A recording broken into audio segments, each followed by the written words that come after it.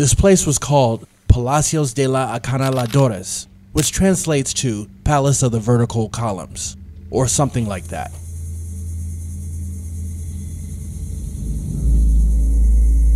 Whatever it was called, it was giving out a creepy kind of vibe.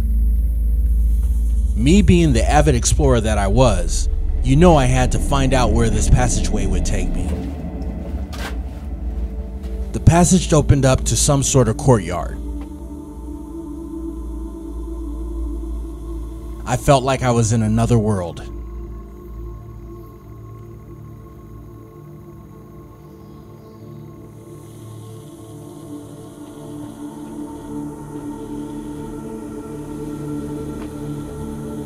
I read online that this structure was believed to be the palace of one of the Mayans' foremost kings responsible for the construction of Tikal.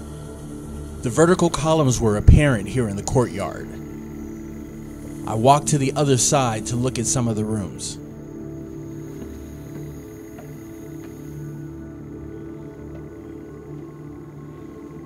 The rooms weren't very big and unfortunately reeked of an unpleasant stench. I quickly exited the room. I decided to try another room. That's when I noticed that this building was originally 2 stories at one time. Unfortunately, the second floor was completely gone.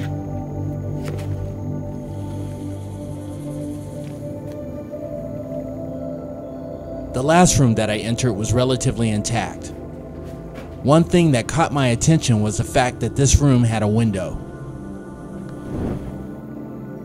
This ancient building in Tikal was a blast to explore, but at last it was time to move on to the next Maya structure.